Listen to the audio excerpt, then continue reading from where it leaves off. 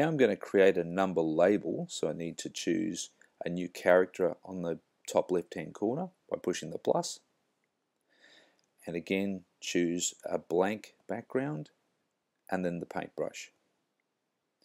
Now you'll see our shape tools and draw tools on the top left hand corner. If I select the rectangle and then probably choose black as a color and choose the line thickness down here, probably about the number 3 is about right. You'll notice that you've got little squares there and then a series of bigger squares in between. I normally find about 3 by 3 of the bigger squares is about right. Then select a different color down the bottom, maybe orange. Choose the paint pot and touch the inside of the square. Our last step is to go to the draw tool up the top here.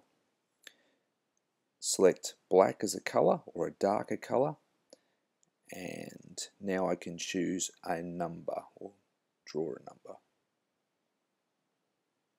Create the number 6. Now just push the tick in the top right hand corner